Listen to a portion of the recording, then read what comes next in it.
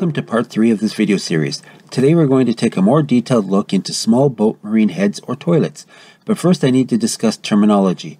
There are a lot of different terms to describe a marine toilet. The most common term is the word head. This term can either describe the toilet itself or the room that it contains it. So for the purpose of today's video, we're going to stick with that. But one other term I should mention is WC. This is a term you'll see on a lot of boat plans. It stands for water closet, which is basically just another term for it. Okay, so the first thing you have to ask yourself is, do you want an enclosed head or not? Most people jump at an enclosed head and it makes sense.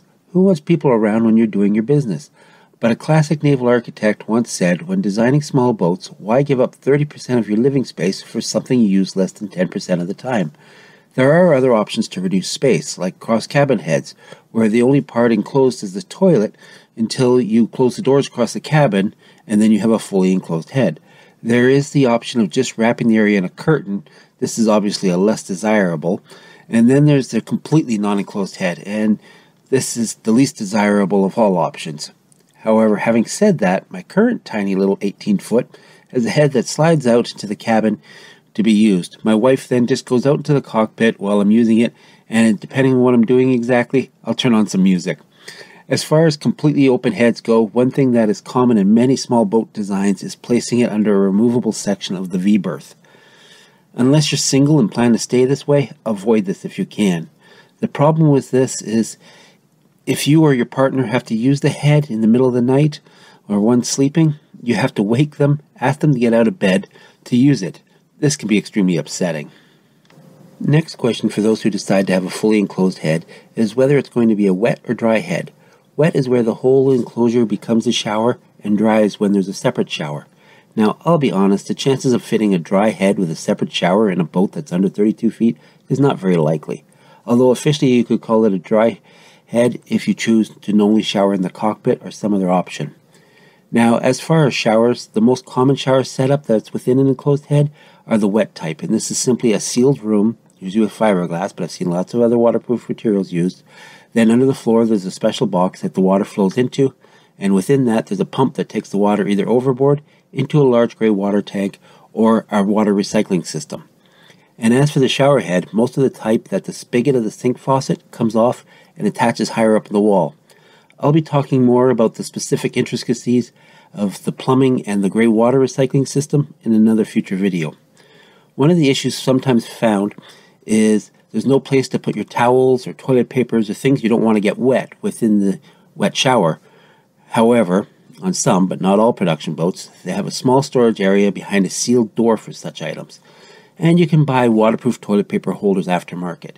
You could also keep such things in containers like plastic storage boxes, or just keep them outside the head and open the door to reach for them afterwards, although you might be dripping on the floor. Now, if you don't have an enclosed head, you still have options other than jumping in the water and swimming.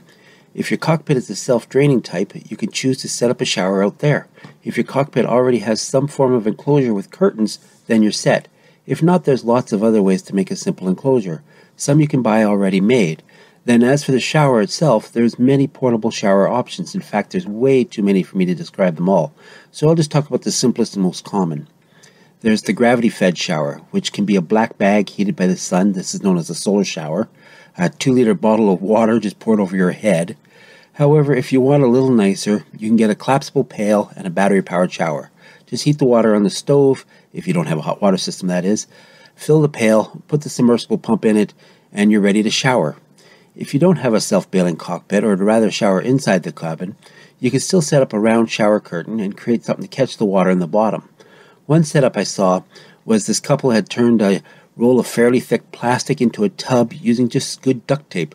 And then they just unrolled it, set it up on the floor, and after they used it, they used the portable bilge pump and a sponge to dry and empty it. Next question. If you do go with a fully enclosed head, do you want the sink in there like you find in a house? A lot of people say it's an absolute. There's no way I'm waiting to use the kitchen sink to wash my hands. And if that's what you choose, that's fine. But remember, a sink normally means you need a little bit more space within that tiny little room that you only use for 10% of the day. And the reason I say normally is although they're rare on mass-produced boats, you can find folding sinks or sinks that slide out over top of the head. These definitely cost a bit more, but they can be worth it. 3 more small points you have to consider when deciding on a sink. is the fact they do add a little bit more weight, they do cost a bit more, and they do slightly add to the amount of maintenance you need to do. But these reasons are pretty minor. Now, if you do want an enclosed head, there's no reason why it has to be a waste of space the other 90% of the time when you're not using it. Instead, it could be used for storage. One method is to put items in plastic totes and move them in and out when you need to use it. But something I saw that I really liked was a clothes rod that swung completely outside of the head when it's in use.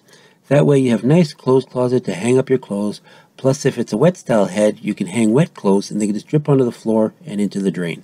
Now for the big controversial topic, the head itself. There's lots of different types and just as many opinions on which to use.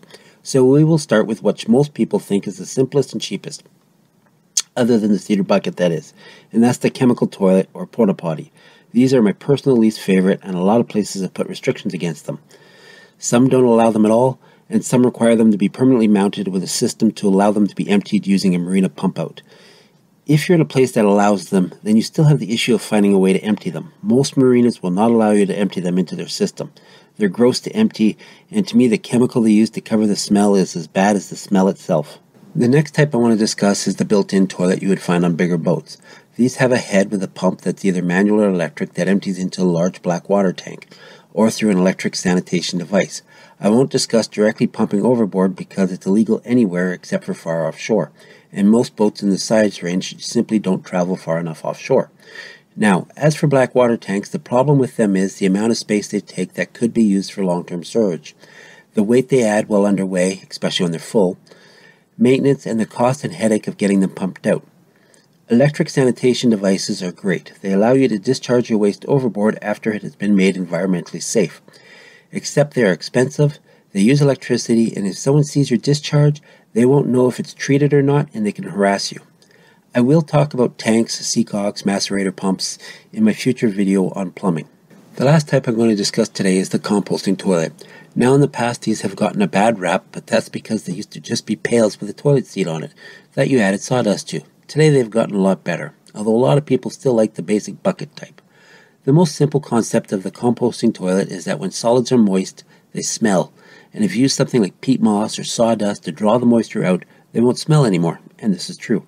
However, the problem with just a pail is that your urine is wet and it gets into the bucket with the solids. Plus, there's no way to mix the sawdust or peat moss with your solids other than by using some sort of hand tool. Modern composting toilets have special diverters which separate the urine from the solids and have some sort of crank to mix the solids, so there's absolutely no smell. Oh, and for the record, sphagnum peat moss is the absolute best to use, and it's not very expensive. Although, I suppose not as cheap as sawdust, which a lot of people can get for free. What you're left with resembles very dark dirt. It's completely environmentally safe. The urine is collected in a separate jug, quite often with a check valve to hold down any smells. The only downside of these is they can be quite tall in a small boat, but not always, and they can be quite expensive, but again, not always. Plus, you need a place within reach of the head to store peat moss or sawdust. These are without a doubt my favorite type. They're very reliable, they never smell, never need pump outs, and require very little maintenance. Whichever head you choose is up to you. They all work very well in a small boat. Please remember to subscribe so you don't miss any future videos of this series, and I'll include a link below in the description to the entire playlist. Thank you for watching, and please, again, don't forget to subscribe.